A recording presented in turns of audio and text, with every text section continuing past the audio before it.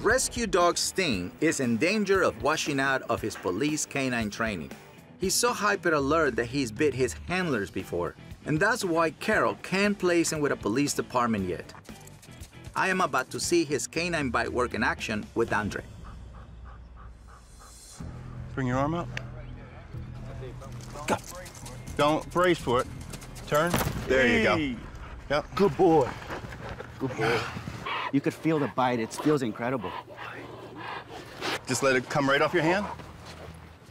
That guy's got power. Look at that. You see? That was fun.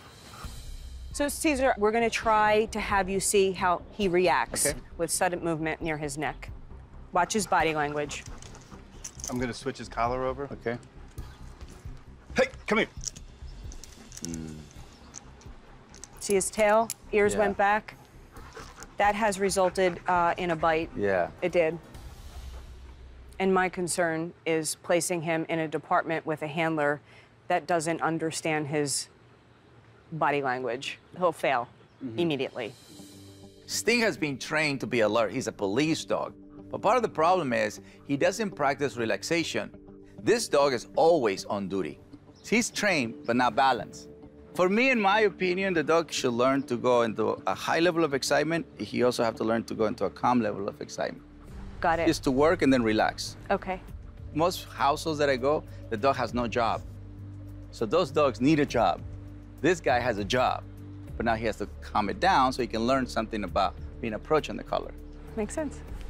I do agree with Cesar's assessment. I feel that Sting is constantly working, actually feels like he is constantly on patrol.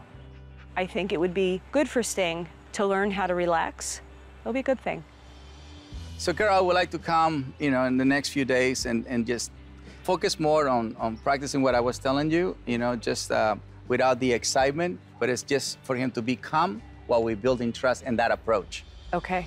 I really think Sting is so smart that he can overcome this, and he would be an amazing partner for somebody.